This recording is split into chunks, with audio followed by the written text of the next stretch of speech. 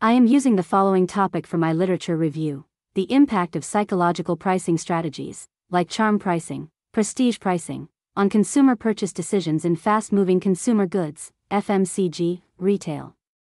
If you're unsure how to choose a topic for your literature review, make sure to watch the video above. It provides helpful guidance on selecting a strong and relevant topic. First, I'll be using ChatGPT to find articles related to my research question. I think ChatGPT provides more direct and accurate sources. But yeah, not all the sources are necessarily correct, so cross-checking is also important. You can see this prompt where I asked for recent, open access articles with a DOI, so I can directly access them. I also included my research question. ChatGPT gave me 7 related articles. Now, let's cross-check all these articles. For the first article, I opened the link. The article title is the same, it is open access, and the PDF is available. Next, I clicked on the second article. The PDF is available, and the title and authors match. You can also read the abstract to check its relevance to your topic. I opened the PDF as well. Now I'm checking the third article. I don't see any PDF here, so I won't be using it. Then I follow the same process for the next article. The title matches, the PDF is available, so I'll download it. I'll repeat the same process and download this one too. This is the 4th article I have free access to so far. Now for the 6th article. Since we didn't use one article due to access issues, this is essentially the 5th one. I'll download the PDF. This is just a practical example of reviewing 5 articles. Obviously, you'll need to use more sources for your literature review, and you can repeat this procedure to find additional related articles. Now, it's important to have all your literature review references organized in one place, as this makes it easier to cite different authors. For this purpose, we'll be using MyBib. I've already uploaded a detailed video on this channel explaining how to use the tool. To begin, I'll copy the DOI of each article and paste it into the journal section of MyBib. This immediately generates the reference for that article. I'll repeat the same process for the second article. For the third article, instead of a DOI, we have a link. However, pasting the link doesn't generate a reference. So, I'll copy the article title, paste it into the journal section, and MyBib successfully identifies the article. You can see the title and authors match exactly. Moving on to the next article, there's a slight issue. It's not showing the author names. We can enter them manually, but let's first check if a DOI is available. Yes, there is, so let's copy and paste it. One thing I've noticed is that MyBib sometimes doesn't separate the first and last author names correctly, so I'll fix that manually by editing the entry. Now, on to the last article. It also has a DOI, but when I paste it, an error appears. To resolve this, I'll cross-check the article title on Google. I found the same article on a different site, so I'll copy that link, paste it into MyBib, and we successfully generate the reference for the last article as well. All references are now complete. Let's move on to DeepSeek for the final step, where we'll begin writing the literature review. I'll provide a set of instructions here, such as writing in detailed paragraphs, composing a literature review, and including specific author names that I'll be sharing.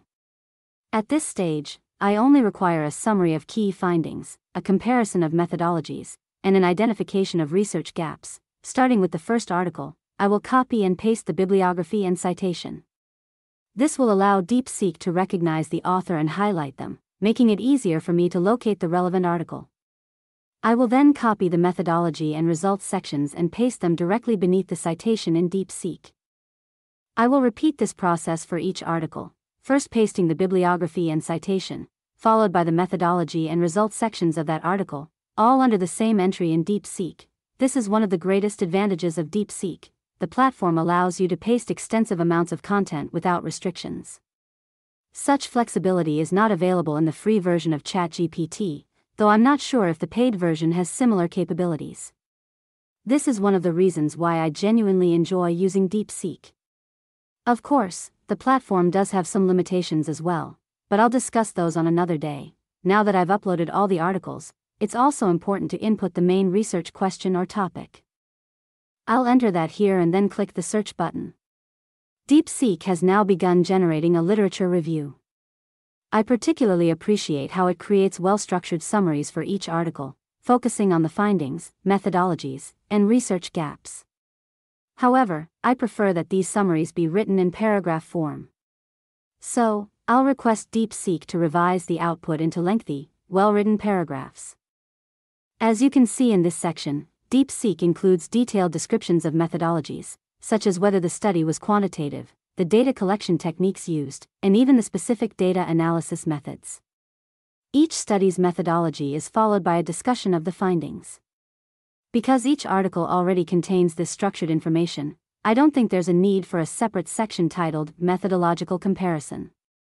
At the end, DeepSeek also identifies research gaps by drawing comparisons across the studies. Now, keep this in mind, literature reviews are not just about providing structured summaries of key findings from articles. There are several other important components that should be included in a comprehensive literature review. So, let's move forward. Next, I'll copy the methodology and results sections from the previously used articles, the same ones we used the first time.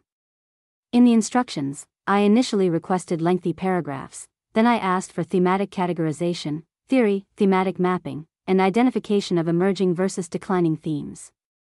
I also emphasized the use of proper citations. Now, when I paste those earlier methodology and results sections, please make sure to remove any elements like lengthy paragraphs and summarized findings. This content is copied specifically for the methodology and results sections only. We don't need anything else from it now. Once that's clear, go ahead and proceed. We now have a thematic literature review. Although I initially asked for lengthy paragraphs, DeepSeek didn't fully follow that instruction. This is one of the limitations I mentioned earlier. Sometimes DeepSeek doesn't adhere completely to formatting or depth instructions. However, the rest is quite solid. It provides thematic explanations by comparing each study, and the theory, thematic mapping section is also well structured. The only issue is that the explanations are a bit brief, but the good part is that you can extract the relevant theories and then conduct a separate search to revise and expand those parts in more detail. Also, the review presents emerging versus declining themes effectively. One strong aspect is how it compares studies side by side. If you feel the explanations are too brief, you can always request a revision, just like we did with the last section, to include more detailed discussion in longer paragraphs. Now, sometimes we don't conduct thematic analysis because our topic is better suited for chronology trend analysis. So, let's see if DeepSeek can handle this. The instructions will remain the same. I'll simply request a chronology trend analysis. Then, I'll paste the methodologies and results sections, along with bibliographies and citations, from all 5 articles, just like we did in the first section. If the DeepSeek chat limit is reached, there's no need to worry. Just copy the section we wrote, open a new chat, and paste it there. It will continue generating a detailed trend analysis. Fortunately, DeepSeek provides in-depth, well-structured paragraphs. It presents chronological trends with dates, starting from earlier research and progressing to more recent studies. To be honest, my topic isn't ideally suited for a chronological trend analysis, but this serves as a great example to show that DeepSeek is well equipped for this type of work. I was also wondering if DeepSeek could be useful in creating comparative tables for a literature review, especially since tables are often used in systematic reviews. So, I tested this by asking it to generate a comparative table based on the articles I included in the instructions. The result was impressive. The table included the author and year, research methodology, sample and location, key pricing strategies, key findings, and demographic insights. It even highlighted key trends from the comparative analysis. Honestly, I'm quite satisfied with the results. Now, let's move toward the final section of our literature review. At the end of a literature review, there must be a section that discusses agreements and disagreements among scholars, any debates or controversies, as well as the strengths and weaknesses of the reviewed studies. This is essential, as it ultimately helps identify the research gaps. The instructions remain the same, except that now we are focusing specifically on agreements, debates, and the strengths and weaknesses of the existing literature. It seems we've reached the content limit again, possibly because of the length. In that case, simply copy the content, open a new chat, and paste it there. DeepSeek is generating everything exactly according to the instructions. It organizes the content by creating sections that highlight agreements among scholars under separate headings. It also compares different studies, especially where there are contrasting findings. Regarding controversies, it does a great job by clearly highlighting conflicting research results and methodological debates. Additionally, it presents the strengths and weaknesses in a well-organized table format. What's especially helpful is that it doesn't just list findings, it compares them with supporting evidence from related articles, showing exactly where the studies align. A major advantage is that you don't have to worry about citations. And if you prefer this information in paragraph form, simply request a revision in long paragraph format. We have now completed the literature review using DeepSeek. Since this content already includes citations, you can download the references by going to MyBib. Be sure to watch the tutorial video on how to use MyBib for references and citations. Lastly, don't forget to subscribe to the Research Vault for more helpful videos in the future.